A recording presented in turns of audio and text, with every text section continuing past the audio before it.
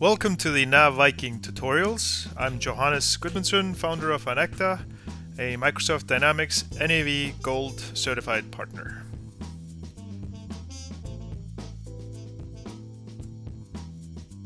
Today we're going to keep going on our chart adventure and move on to kind of the next level in charting.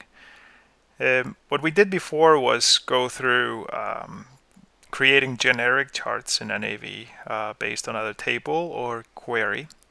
But if you have gone through NAV like user profiles, you probably noticed that there are some charts there that are fairly nice and have sort of features and functionalities beyond the generic chart. And what I've done is I created a role center, and this is not, I just took the accounting manager role center and I added all of the charts that are predefined or out of the box from NAV or from Microsoft into one role center. If you wanted to find all of these charts, you'd have to go between the role centers. For example, the accounting manager does have cash flow forecast and finance performance. I think you need to go to the sales manager or sales order processor to get the trailing sales orders, sales performance. Purchaser gets the purchase performance, and I think the inventory performance is also with the sales order manager or sales manager. Anyways, just moved between to find them. So what we created before was the customer balance by salesperson, which is down here. This is a generic chart, and it's based on a query. But if you go in here, you can't click on the column here and get, for example, all of the open balances. That would be really nice, but you cannot do that. And there's no way for you to even set that up in any way. And so it's not really interactive. I cannot change any of these things here. I could change the filter within the query to minimize this down, but it's not interactive at all. So if it's showing you exactly what you need to see without clicking or anything like that, then it's great. If not, then you're missing something more.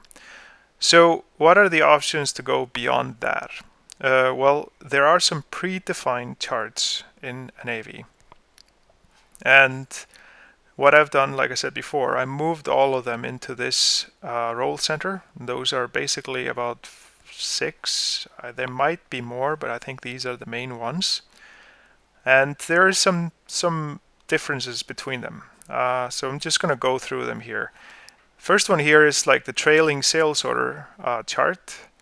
This shows the sales orders that are open, or they're open, pending approval, pending prepayment, or released, and it shows them color-coded by the status they're in. Now here I can change the period length, for example, to a month. I can also see all orders or orders until today, so it doesn't go into the future, or even orders that are delayed, or something like that. Nice things about this, I can actually click on it and I'd get the list of orders. That's kind of cool. And so this is a little bit more interactive.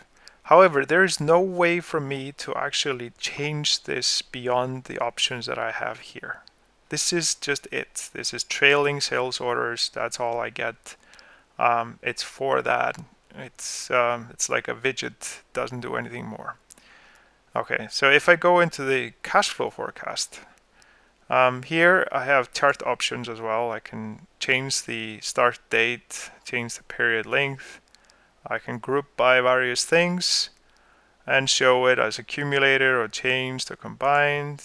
So if I actually go here into combined, I get it something like this. I can edit things out of here. I can also click to get the details of what each one is. So it's a little bit interactive, but again, I cannot change this beyond what is showing me right now. It's sort of a fixed widget. And adhering truly to the NAV spirit, we want to be able to change things. We like changing things. That's the whole idea behind a good system. Always being able to say yes. So if we go into the right-hand side here, we actually see something called sales performance, purchase performance, inventory performance, and finance performance. So everything that ends with performance.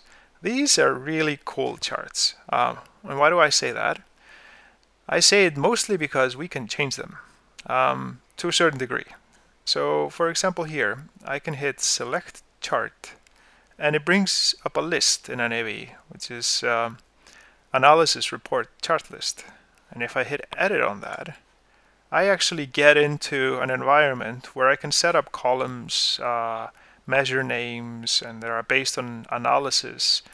And so this is really cool. And I'm not going to spend time in this video going in detail on this. I actually would like to create another video on that. But we give these charts thumbs up because we can change them. And if I go into purchase performance, same thing there. I can actually change it with the analysis report. Inventory performance has the same idea. And also finance performance. So these are, and this is actually based on account schedule. This is a little bit different.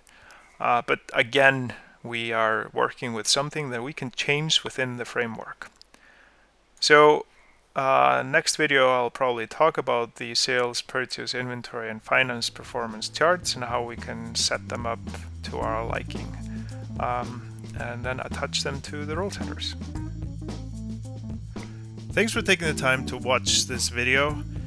As always, we welcome any questions or suggestions, so leave comments, or of course, if you can subscribe, that would be awesome.